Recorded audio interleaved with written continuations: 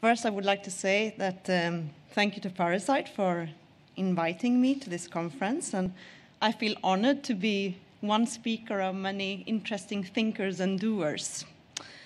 I should also say that Cosmin and Qingying, they invited me to speak, or they wanted me to speak about the project that I was involved in the Netherlands from 2008 till still, kind of, which was a critique of a tradition called Zwarte Piet, which caused a huge stir in the Netherlands. But I proposed something else, and I'm kind of grateful for your generous, or that you so generously kind of accepted my proposal, and you don't really know what you got yourself into, but and I was invited to speak about intersection between art and politics. Well, that's the kind of topic. But I have to say that I will neither talk about art, nor will I talk about politics, but I will talk nearby. And hopefully I will talk through. But before I start the presentation, I always start my presentations with acknowledging the room that we are within. Therefore, I want you to look around in the room. I want you to look at the windows, the walls. I want you to look at the ceiling. I want you to look at the stage. I want you to look at how the stage is arranged and who is on stage. I want you to look at who is sitting around yourself. So you should turn around. You should greet the ones that look at you. You should look at who's in front of you, who's behind you, who is next to you. How are the seats arranged? What is the relationship between the chairs that you are sitting in and the stage? Also, you should look around yourself and see who is present in the room. What bodies are present? And at the same time as you think of the bodies that are present, you should also think of who is not present and which bodies are excluded from this space. I will now show you a few images. And I want you to think of what do you see and what do you hear?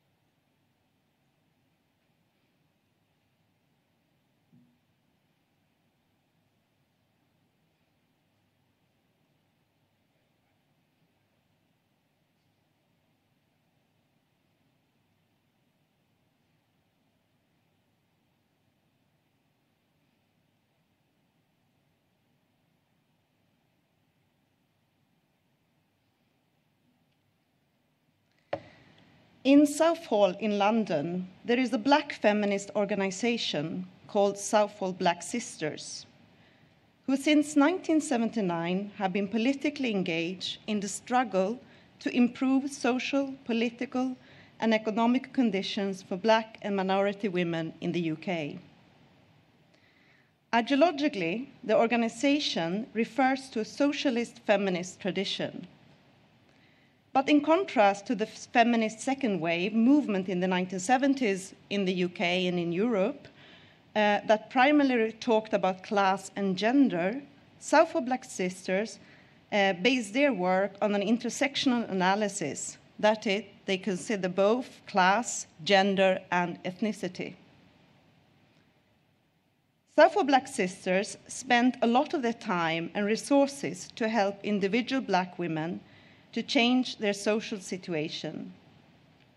Most of the women who seek help suffer from domestic abuse and have an insecure immigration status. These two things are often related. For example, the women's possibility to stay in the country is dependent on a so-called spouse visa. This means that if they would like to leave their husband or wife, they would have to, at the same time, they would be expelled from the country. So that is, if they cannot prove, according to the law, that they are suffering from a domestic abuse. The work of SBS, that is Southall Black Sisters, so short for Southall Black Sisters, can to some extent be compared with the work done by caseworkers in welfare offices. They receive women who need to get away from a violent situation, who are involved in child custody cases, who need to get a resident visa, and women who need to find somewhere to live. SBS, they also offer counseling services, English classes, and other activities that the women are in need of. In an interview with the director, Pragna Patel, she told me that even though the work with the individual cases is very, very important, at the same time, it's a never-ending job. The cases will never stop coming as long as casework is not at the same time combined with political activities that aim at changing the very structures that have caused the oppression of these women. But in order for these political strategies to be relevant, they need to be anchored in the women's everyday needs. According to SBS, changing structures is a daily battle.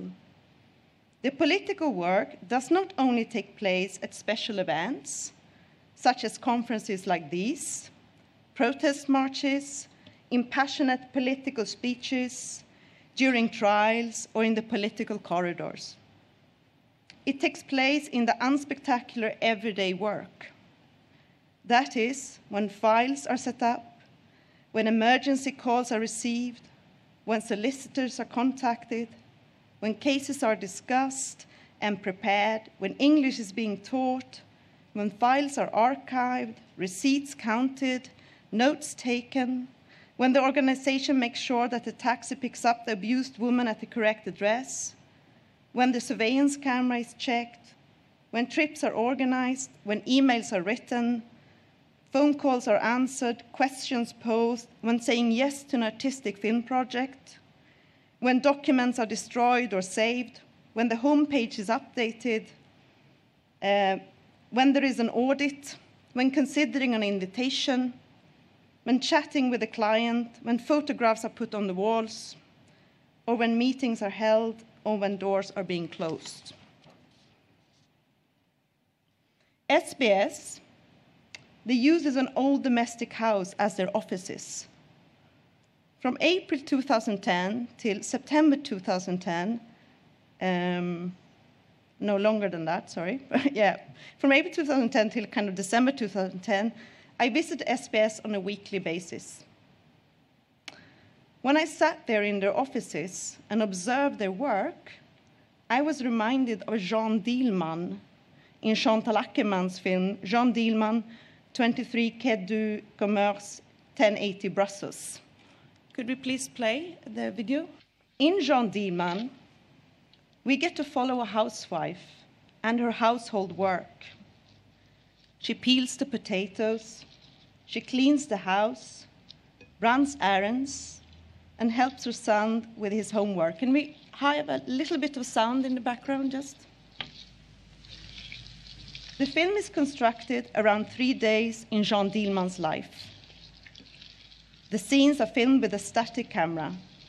The woman walks in and out of the image in order to do her work. In the middle of her work, the doorbell rings. A man enters the apartment. She takes his coat and hat. Together they go into the bedroom. The camera stays outside. After a while, they come out again. They do not speak to each other. John gives the man his coat. He takes out his wallet and gives her some money. Then he says, "Till next week." As a viewer, I don't know what took place in the bedroom. Jean goes to the sitting room. She puts the money into a jar of porcelain on the table. She goes to the bedroom, where she removes a towel that is placed on a neatly made bed, and she opens the window. She goes to the bathroom to wash herself. After that, she goes back to the kitchen and continues her work. She conducts all her work calmly and methodically. She turns off the lights as soon as she leaves the room. She folds her clothes carefully and neatly. She puts objects into straight lines. It seems like nothing moves John. All her movements have the same pace, and no emotions are shown. Even the interaction with her teenage son seems to be a routine matter.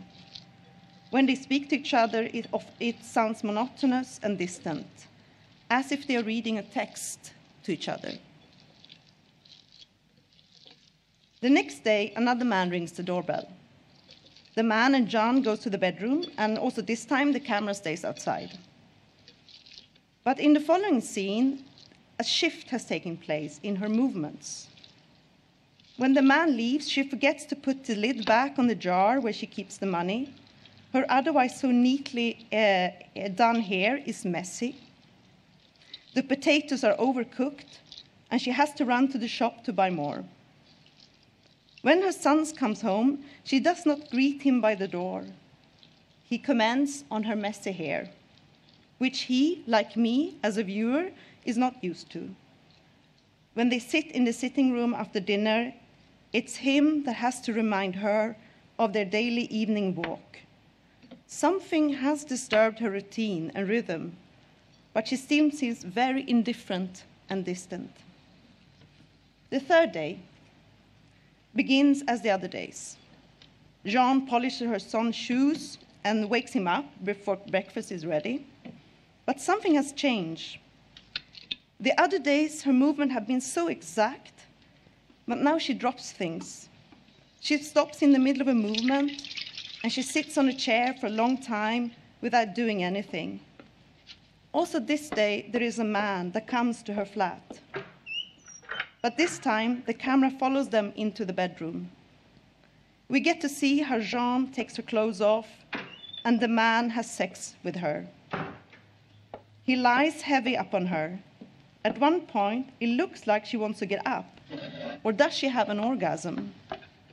It's hard to tell, since it's hard to read her expressions. The man does not pay attention to her. It's actually even hard to tell whether he has sex with her. The act seems to be yet another everyday duty. After the intercourse, Jean gets dressed. No words are uttered. The man is still on the bed. He stretches out. There is something in the way he takes up space in the room that seems to disturb John. Suddenly, she grabs the scissors on the bedside table and stabs him. He dies. John goes into the dark sitting room, and for a few minutes, we watch John at the table. This is the last scene of the film.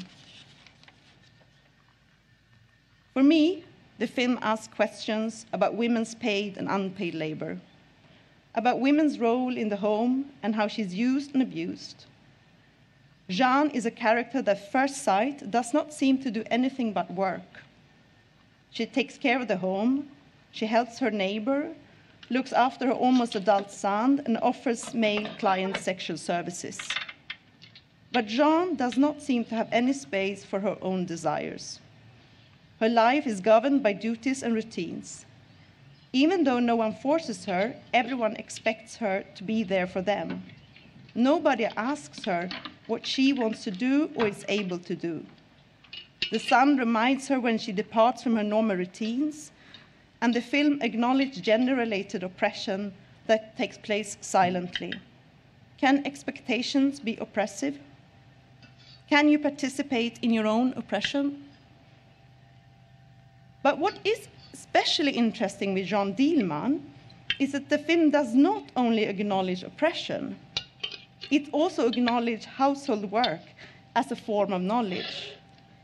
I shift between upset by the oppressive structures that her actions are a part of and finding pleasure in the fact that household work is presented as a result of acquired knowledge. There is a scene where Jean, in real time, prepares mince. She seems to have done this many times. She knows exactly how much flour, egg, and breadcrumbs she has to use. She knows exactly how long she needs to work the mince. Her exact movements are a result of experience and practice. The work has a meditative quality. Jean seems to have a lot of knowledge about food, a knowledge that is not acknowledged if you're a housewife, but certainly if you're paid as a chef. In 1975, Ackerman stressed the work that is done by the housewife by letting the viewer follow the whole preparation process. The scene does not end till the work is done, and in the scene with the mince, it strikes me that maybe Jean is not indifferent and distant after all. Rather, she knows her work so well that she can let her thoughts wander off. What does Jean think of when she works? Is this a time and place where she can attend to her own desires and fantasies? When the film ends with Jean sitting quietly at a table in a dark sitting room, the question lingers, what will happen now? Where will she go? What will happen to her son? What will Jean's tomorrow look like? We can go back to the images.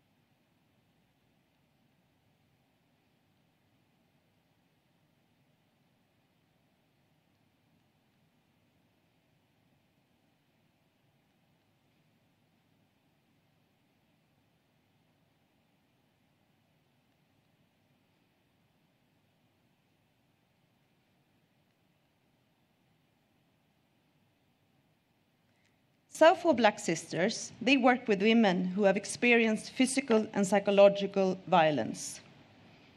They have not only been beaten and sexually abused, but also been used as household slaves. And they are very often very limited in how they can move outside the home. The former domestic house where SBS has its offices is a place for resistance against this. But also here, household duties need to be taken care of. The rooms need to be cleaned, lunch cooked, and plates washed.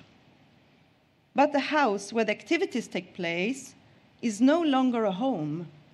It's an office belonging to a political organization in a space with domestic architectural elements. When I sat there in their offices and observed the different activities that took place, I started to read politics and resistance into every gesture. By saying that, I do not imply that every action or every word that it was uttered had the political content, but rather that it's the framework that politicizes the gestures. The daily work of SBS is also the foundation for the more public presentation that they do, or to say it differently, it's within the public events, like political meetings, conferences, campaigns, and demonstrations, that the thoughts and conclusions drawn in daily work are shared with other political activists. Southall Black Sisters has documented several of these public presentations with photographs, video, and sound. When I worked with Southall Black Sisters, I looked into a lot of their material, and I also was present at one public presentation. And during that public presentation, Pragna Patel made a speech, a very passionate speech, where she talked about the work that SBS does. And in a 10-minute long speech, she managed to, in a very she summarized the history of the organization, and she talks about the resistance of Black women, about the importance to continue the political feminist struggle, and she compared today's society with the society that existed in the early 80s. Patel also connected the work of the organization to other social movements and discourses by using well-known concepts and references.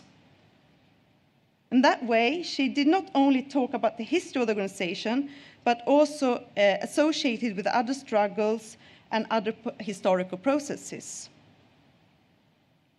And at the same time as she spoke, the members of SBS were behind her and by their supporting her in her arguments.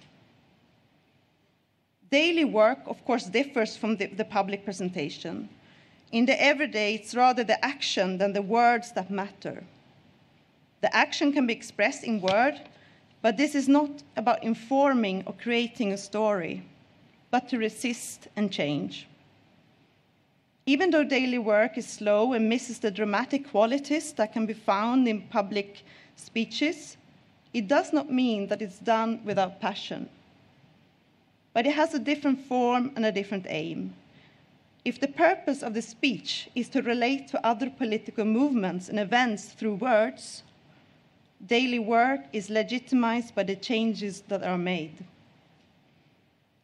But it's that intimate relationship between the individual and collective, the practical and theoretical, the everyday life and the public events, the immediate and the imaginary, that has a potential of shifting politics. The women who seek help from SBS, they suffer abuse that take place behind closed doors, that in a sphere that is called home. The violence is structured so that no one outside the house will notice it, or at least will not be able to change it. But it governs her whole life, what she can do, what she can say, how she can relate to the world outside the home, and it affects her body and thoughts. The violence is a point of departure for the organization, but the women who come to SBS are not individual victims of violent men. Their situation have, of course, structural causes. Therefore, the women who come to SBS are also actors in a political process that aims for change, and this is actually very, very important. So just by being part of SBS, that is an action, a political action in itself. So the work at SBS should not be only regarded as a form of resistance. At the same time, the work aims for a society that is not yet there. It points to an alternative society without female oppression. The work is, in other words, an action that points towards both what is and what can become. So this is important. It both affirms something that is, and it also aims for something that is not yet there. It aims for a new existence, but departs from the existing. Or to be even more concrete, the alternative is not within the formal aspects of their work, but in your imagination. So the question is, what did you see and what did you hear?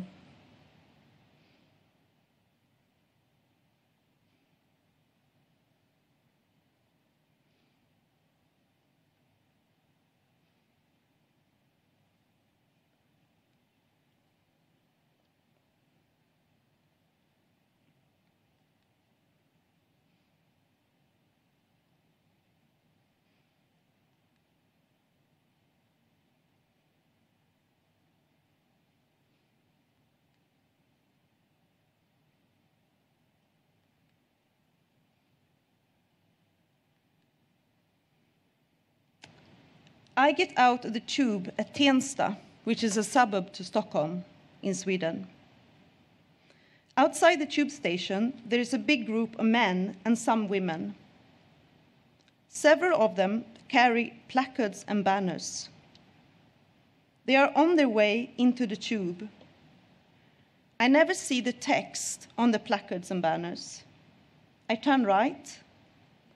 It takes me approximately 5 minutes to walk to the Women's Center, which is housed in a basement in a residential area. When I enter the basement apartment where Tensta Women's Center is housed, I can choose whether I want to take off my shoes or whether I want to put some blue plastic bags over them. I choose to take them off. I look to the left, into the kitchen. I see women who prepare food. One woman mixes dough, another woman rolls it out, and a third woman cooks it on a grill. I never enter the kitchen. There is an intimacy and concentration and intensity in their movements that I neither want to nor can interrupt. I continue through the corridor into the big room. It looks like a former sitting room, but still not. The windows are far too small for that. Several tables form a big circle. There are old bookshelves in the room, filled with all kinds of things, books, plastic flowers, pen, folders, flags, cards. And along the walls, I see letters from the alphabet and pictures from different events.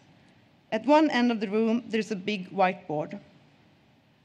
Swedish class is about to begin. A few women have arrived. They seem to be around 50 to 60 years old. Some wear the hijab. Another woman has just dyed her hair dark brown, but she missed some gray patches. Ruken, the teacher, she enters the room. Referring to the film The Dictator, she initiates a discussion on the relation between dictatorships and democracies. A woman who is a refugee from Iraq and Saddam Hussein's regime says that she has started to long for the time before Saddam Hussein was overthrown. In the middle of the discussion, more women enter the room. One woman has started to cry. The women acknowledge the woman crying, but continue the discussion. They seem to be used to her tears. Another woman tells us that the financial crisis in Romania forced her to retire early, leave her apartment in Bucharest, and lacking other alternatives, she moved to a man in Sweden. A man that she's in love with, but she just hoped that the relationship will last. Or rather, there is no other alternative. Over the next few months, I visit the center on a regular basis. Similar scenes are played out. Often women cook together in the kitchen. After a few weeks, I am invited into the kitchen. I enjoy watching the bodily movements. They are so exact. Like in Jean Dielman, I can see that there are many years of experience behind those movements. At the same time as they cook, the women speak to each other. They talk about everyday life, about violence, about longing, about frustrations, about recipes, about education, about encounters with authorities, and about the upcoming wedding party. 10 minutes. I'm towards the end. In the other room, different classes take place. From my perspective, I would describe them more as mutual conversations when everyday life experiences are shared than a language course in the traditional sense. Women speak about how the Swedish authorities are intervening in their lives, how civil servants do not trust them when they inform them that they are sick, how they are forced to look for non-existing jobs in order not to lose their benefits. I hear stories about how women are treated as children by civil servants and local politicians.